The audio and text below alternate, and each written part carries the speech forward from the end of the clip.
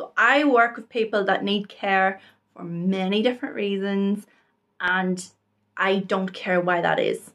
I, have clients who have issues from previous troubles or struggles or current. It doesn't matter to me.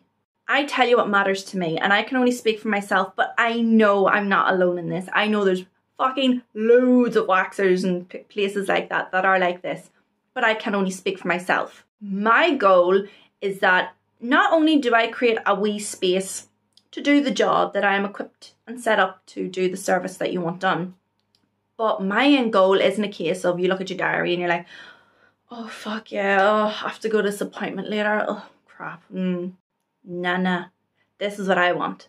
Oh yeah, oh what do I have to do today?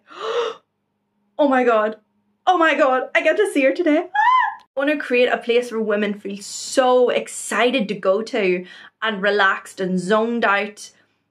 Like, that's my end goal, and I truly don't care how I achieve that. So if there's anything in particular that you as the individual needs me to do in order to make you more comfortable, make you feel safer, make you, I don't know, whatever it is you need me to make you happy, you tell me. I make it happen. That's, yeah. It could be anything from just not fucking talking, just giving you a day to yourself. No bother, darling. I can actually shut up when I need to. Or just give an extra time on the scale, like, oh, I'll just give you an extra 15 minutes, fuck it. Just whatever it is. And if you don't know what you need, but you just know you need something, don't you fucking worry about it, darling. I will figure it out for you and I will make it work. But yeah, I don't care what, I do care, fuck. But it doesn't matter to me what, that's what it is. It doesn't matter what's going on at this point in time. My goal is to make you feel comfy in this little fucking room space that you are in for however long you're gonna be here. I give no judgment. Takes a lot to shock me, I'm sure, as you probably guessed by now. So I am your woman.